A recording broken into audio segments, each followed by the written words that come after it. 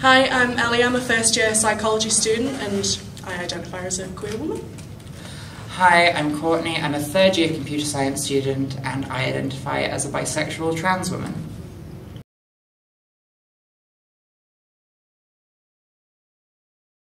I feel like one of the biggest things about women in queer spaces is embracing that every queer woman has a different experience. I feel like allowing the female voice is very important, but accepting that everyone has a completely different experience and we're all different as queer women, because it's such an umbrella term, I think is really important. Yeah, there are just so many backgrounds involved and so many different intersections and also just experiences of womanhood in general. Like the way trans women experience womanhood is completely different to how cis women experience womanhood, as well as where you fall on sort of the femme-butch spectrum if you identify as lesbian.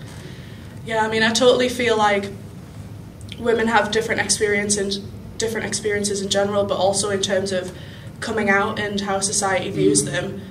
A lot of queer women, depending on the sort of label they use, are viewed in completely different ways by society. So opening up the conversation to embrace everyone's differences, I feel like, is really important. Yeah, I think the first step really is representation. It's something I always bang on about, but it really is like crucial to making sure that everyone feels welcome to come forward.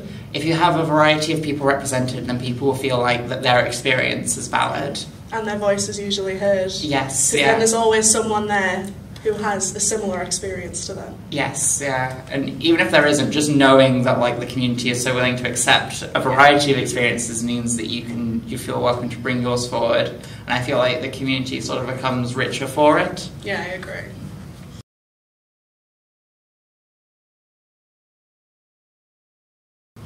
I mean, in my opinion, I always feel like the likes of Marsha P. Johnson, Miss Major, are always my biggest inspirations, because obviously while I'm a queer woman, I'm a cisgender queer woman, so in my opinion I have it a lot easier than most people do, and especially trans women of colour have it really difficult in history and right now. So for those people like Marsha P. Johnson, those women to step out and make their voice heard and fight in a really big way, I think it's really brave, and I don't think I would have done that in the 60s, so for them to be able to do that when they tend to have a much harder time than people like me do, sort of white cis women.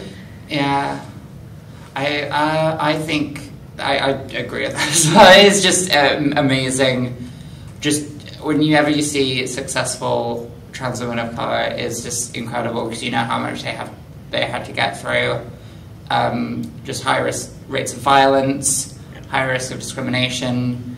Probably the inspiration to me is Janet Mock and the cast of Pose. Yes. If you've seen Pose, I love that show. Janet Mock is a trans woman of colour who is, I think she's director or producer, and she's incredible.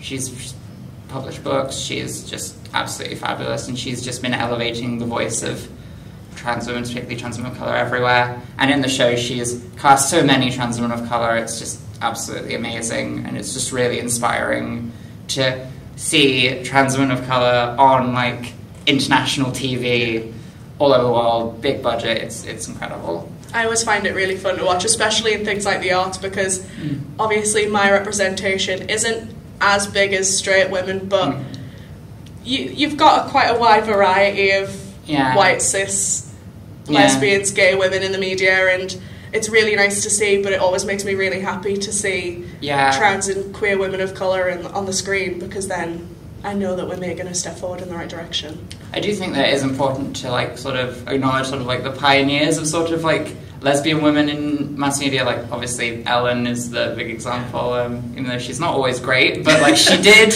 come out in quite a hostile time and did sort of like create a space for lesbian women in media. And also I do think it's great to acknowledge the number of actresses who feel comfortable now to come out as bisexual. Yes. I think is good, just because a lot of people sometimes say, oh, what's the point if you're not actively dating someone of the same gender? It's not about like the point, it's about having that visibility and knowing that like your sexuality doesn't have to be something strange or something that like holds you back in any way. I mean, maybe this is just because I generally seek out queer content, but I've noticed that there's been a slight sort of increase in gravitating towards bi characters of both genders, and I find that really exciting to see, because obviously it's nice to see bi characters in relationships with both men and women, because then it shows the variety that can fall under, you know, a bi person isn't any more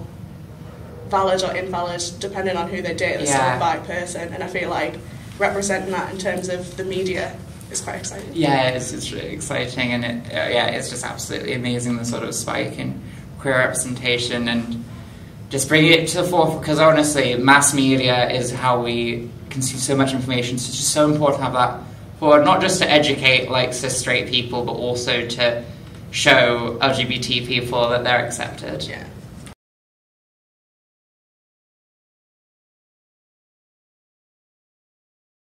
I mean, I feel like in psychology we have this concept called crowd contagion. So especially with the rise of the internet, people like TERFs, who I feel like are quite an extreme section of the LGBT community, because of how anonymous the internet is, it's begun a sort of craze of people taking on these values that they feel are too extreme, because the crowd is so big, the LGBT community is so large, that people feel like these extreme values are sort of okay. And I feel like that's the biggest issue, because the rise of sort of this TERF culture, these people who identify as TERFs, has caused a larger increase in all the other problems we tend to see, because it's those extreme values that influence other people to feel badly about themselves, or to influence particularly straight cis people in the media to think that the LGBT community is something that it's not.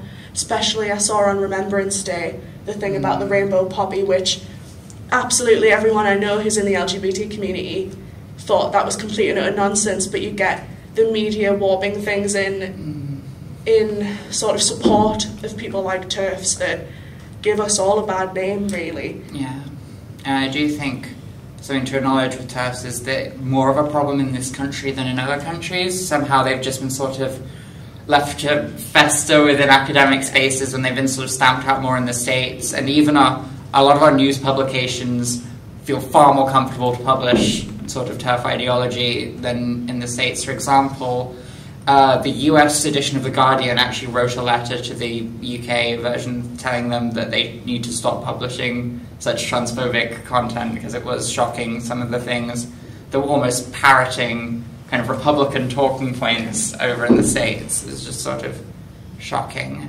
really. Yeah.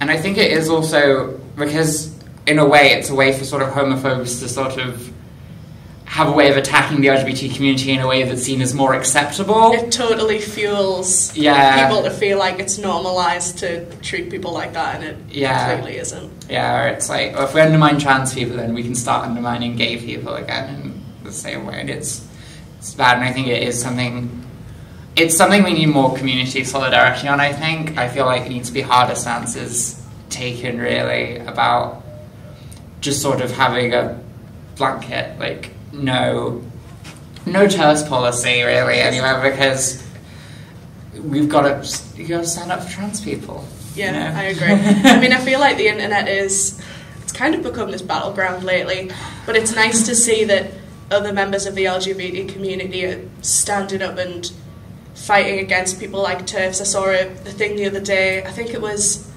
in Scotland, that lady who was kicked out of a gay club for sporting a TERF-friendly outfit, and she tried to post this thing online talking about how it was ridiculous, and there was this massive stand-up of the LGBT community that went, yeah, you totally deserved that. That's what you get for wearing something like that. And it was a trans-friendly bar that this person walked into and expected themselves to be embraced for those kinds of completely transphobic views. And I feel like we are taking a step in the right direction, but it's the responsibility of the mass media to say to the general population, like, hey, this isn't right, we're not supporting any of these views, because it's sparking more homophobia, transphobia, biphobia in homophobic people generally. Yeah, it's very dangerous, and some of the things that are happening, and I think it does need to be checked. To be stamped out. Yes. I think on to the topic of erasure of bi women, I think it's just so much nuance around this as sort of representations of women, because they're just sort of, I think sometimes you can get to a point where it feels like it's a bit of a sort of oppression off sort of thing between bi women and lesbians. Totally. When really, I think the thing that community really needs to do to sort of resolve issues is to kind of acknowledge that they both have different issues, and that we need to work together to solve these issues. So bi women have these super fetishized and stigmatized in ways that are specific to bi women. Yes. But then also lesbians experience specific stigmas, in particular for not being attracted to men, which carries a lot of stigma in a society that expects women to be attracted to men. Some pretty wild stuff, but yeah. I feel like the erasure of bi women, I'm totally calling out my own sort of section of queer women here. Lesbians give bi women a really hard time sometimes, and especially when bi women enter into typically heterosexual relationships, it completely doesn't make them any less valid of a bi woman or bi person.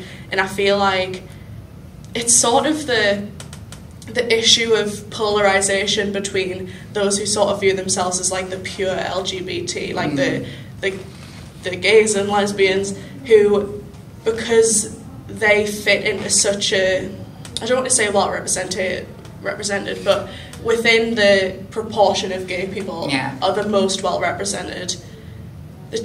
Some of them can use that platform to bring down others who are less represented, and I feel like that's a big problem within the community. Sort of gay women towards bi women. It needs to be an acceptance that just because bi women enter into typical heterosexual relationships doesn't make them any less bi.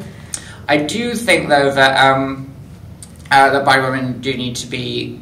I think bi women also do need to listen to lesbians though at points. I do think because there's this hostility, it then gets to the point where bi women sort of dismiss the experiences of lesbian women, and I do think there is a very specific type of oppression that is experienced by lesbian women for not being attracted to men at all, and I feel like sometimes bi women can be sort of dismissive of that because they're marginalised in other ways in the community. So I think, again, this solidarity between queer women is just so important. I feel like women in general tend to have a bit more solidarity, so we need to follow the same in queer spaces. It's important that we all embrace each other. Love and peace. Let's all get along.